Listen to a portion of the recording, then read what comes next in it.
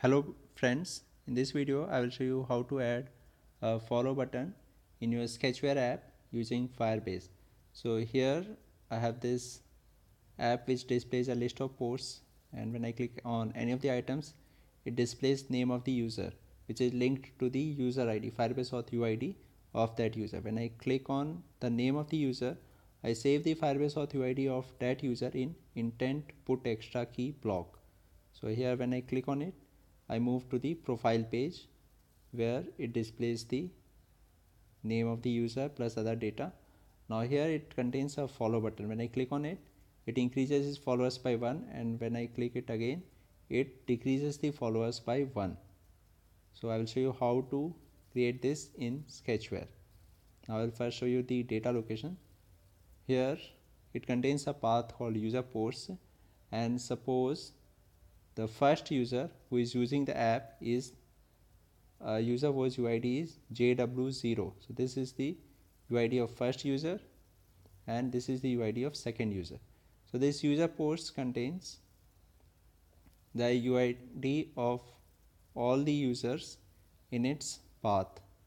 Now what I do here is make reference to two paths. One is the UID of second user and second is the UID of first user. So I make a reference database reference to both these paths, which means I create two Firebase DB components, one for this path and one for this path. Now each of these contain the path followers and following. So when this user JW0 follows this user 1ms, the value at user post slash 1m slash followers slash the user ID of the first user, the value of this thing becomes true, and apart from this the value of JW0 slash following slash user ID of second user also becomes true. So when one button is clicked, data is changed at two locations. So I will show you how to do this in Sketchware. So in Sketchware, when any list item in the list is clicked, I save the UID of the second user in intent put extra key block. Here I use intent put extra key UID and save the user ID of the second user, and I move to the screen user profile activity. Now on this screen user profile, I have this button follow button which is text view 6, then I have this text view 2 for displaying followers and text view 8 for displaying following. And here I have added these two Firebase DB components. One is user posts data location double quotes plus user post plus double quote, and I have this self posts where data location is double quotes plus self post plus double quotes. In on create event, I use stop listing for user posts and self posts. Then I have created two string variables, user post and self post. I set the first string variable to the data location of the second user. I set this user post to data location of second user, which is user posts slash the UID of second user. Then I set this string variable self post to user posts slash UID of first user. Then I set this Firebase DB component user posts to a reference to the string variable user post, and I set the Firebase DB component self posts to a reference to the file path self post. So this means I make reference to the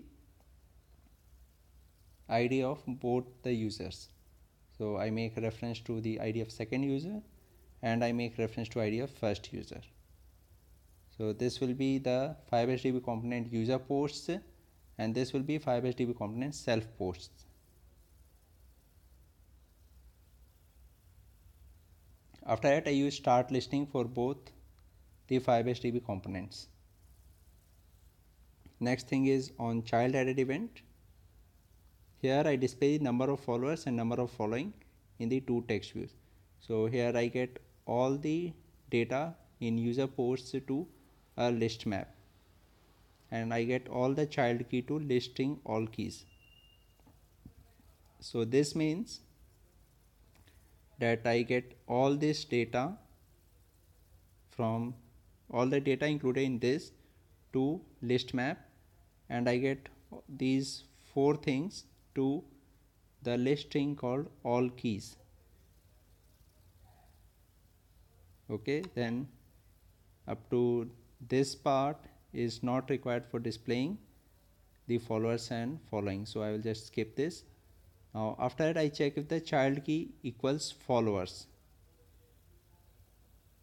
So here, since I have made reference to this, the child keys are 1, 2, 3 and 4. So if the child key equals followers, I check if this equals followers, then the value of the map variable, which includes these three keys and their values. So here I check if the value of the map variable. Now here I get all the keys from this map variable to list string followers, which means I get these three keys to the list string followers.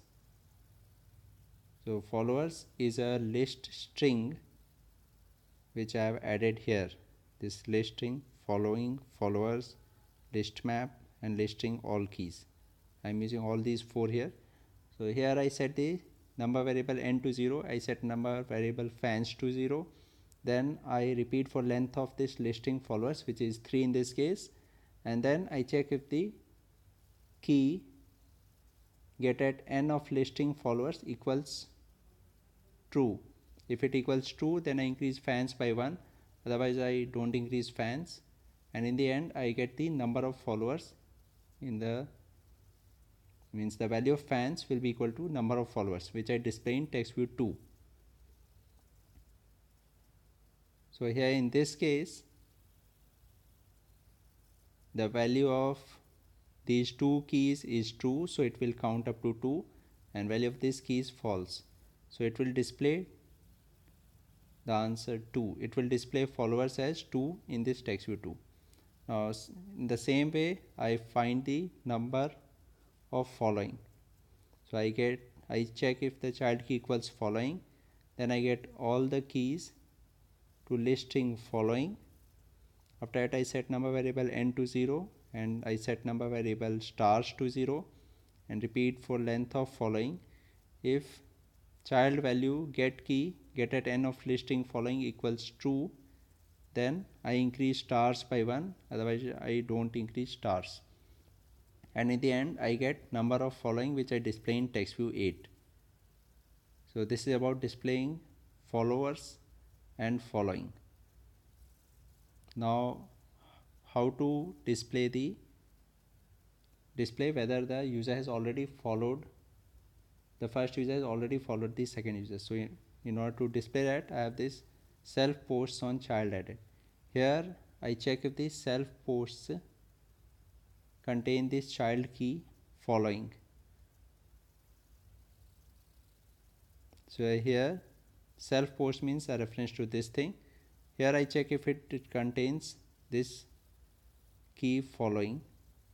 If it contains following, then I check if the map variable contains the key activity get extra key UID, which is the UID of second user. So here I check if it contains the UID of second user. It contains. So after that I check if the UID of second user value is true, and here you can see that the value is true. So if the value is true, then I set the text of text view 6 to following with a tick, otherwise I set the text of text view 6 to follow, and if it doesn't contain this key, then also I set the text of text view 6 to follow. This is about displaying follow or following. Now that text view 6 on click, which means when I click this follow button, here I check if the listing all keys contains followers, which means I check if this listing all keys contains followers. I'll just show you here. So this means that I check if this path contains this key followers. If it doesn't contain that key followers, then in that case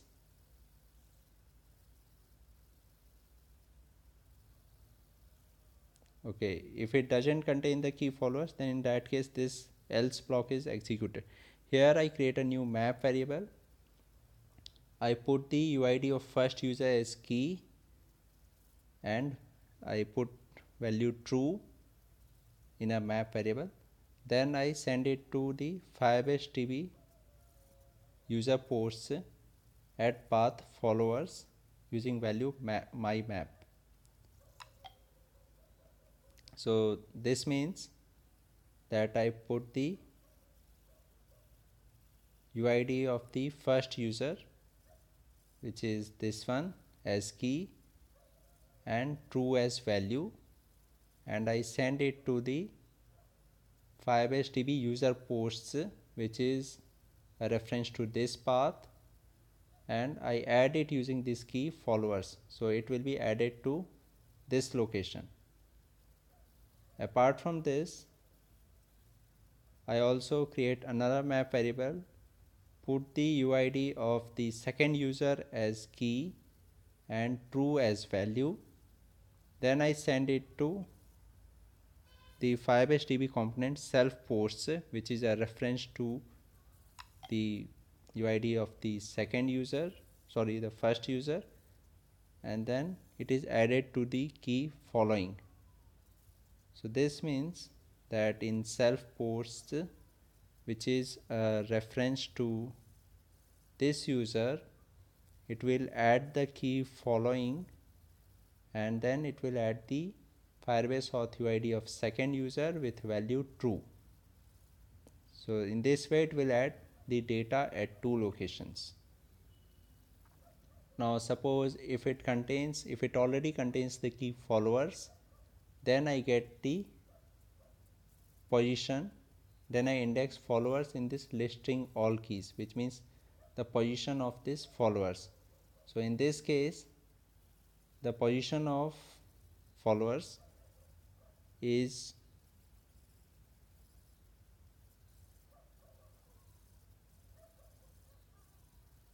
so here this listing contains these 1 2 3 and 4 items, and the position of followers is 0 1 and 2.